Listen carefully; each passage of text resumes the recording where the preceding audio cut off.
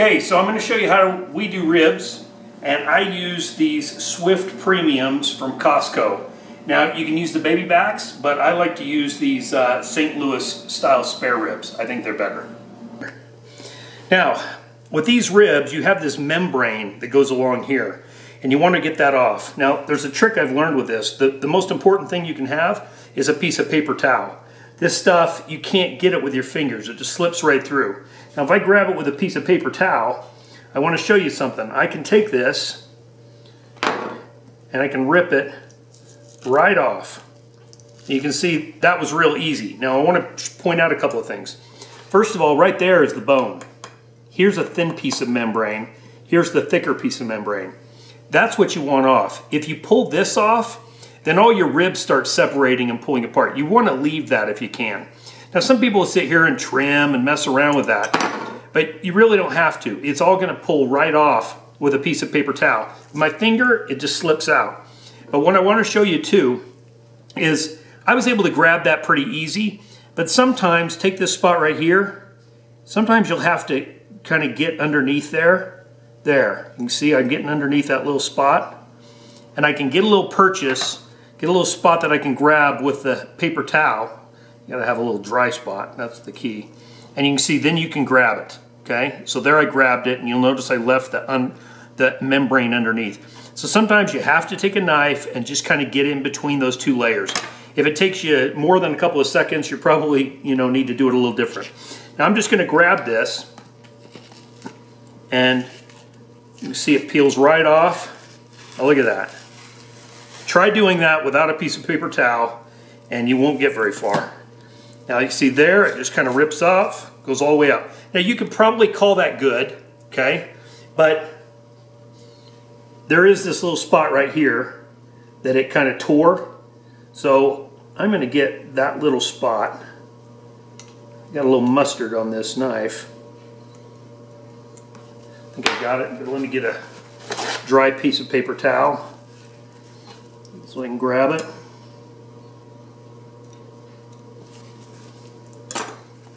There. Now that comes off. Okay, that one's fighting me a little bit, but I've only got a little teeny spot here and here. A lot of people don't even take it off, so that's not a big deal. Now this piece of meat right here, a lot of people might think, oh, I'm going to get rid of that or this. I can tell you, that's like the best part. This along here, that's the best part. Now, I like to use a rub for this. The rub is salt, pepper, paprika, and garlic powder. You can use other stuff, obviously. You can use, some onion salt, or I wouldn't use onion salt, but onion powder. We use a lot of paprika, but you just kind of liberally put that on. Now, oh, I made a big crucial mistake. We're going to start over on this side. Take it, put a little yellow mustard on there. Now, you probably are not going to taste the yellow mustard. I've had it where, like, once I think I detected a faint flavor of mustard, which a lot of times people will add mustard to their rub anyway, so that's no big deal. But generally, you can't even taste it. And you can go as liberal, as heavy as you want on this.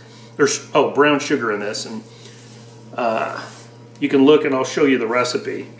But you can make this just absolutely coated and, basically make the whole thing look like that if you want.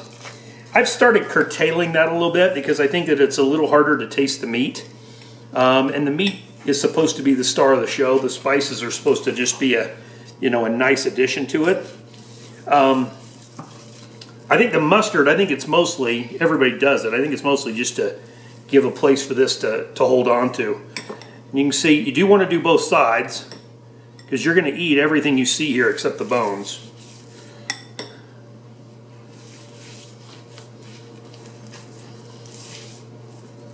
And you got to break up those little pieces of sugar, and that spice, you can see sometimes you get those little balls of sugar that don't really break up. I also like to get it, along the edges too. But that's it. Now I'm going to take these, I'm going to cover them in foil, and I'm going to bake them in the oven. I'll put the time and the temperature down on the URL. But when you get done with this, you're going to end up with a plate, a tray, and when you remove the tin foil off of this, it's going to be a moat of liquid. And that's really good liquid to use for other things. So just pour that off into, you know, some sort of another container that you can keep that for later. You can freeze it if you want.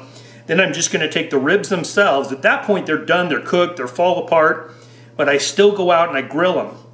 I'm going to grill those just to dry them out. They might get a little bit of brown here and there, but my goal is just to dry them out at that point so that they're perfect for eating, but they're completely cooked. So that's it.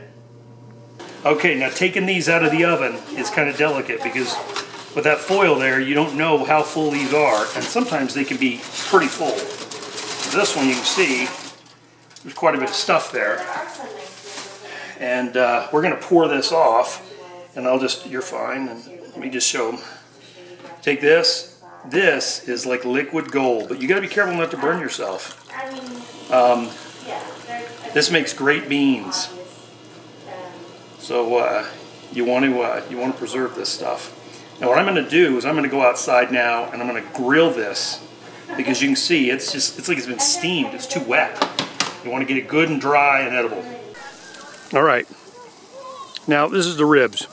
You can see we're just giving them a good drying out. They'll probably only be in here 5-10 minutes. That'll be it. Okay, you can see right there if I zoom in, we're sizzling. The meat is sizzling, so it's drying out nicely. Now you don't want it to look like petrified wood either. You know, that spot up there, it's getting a little dry, but what matters is the inside.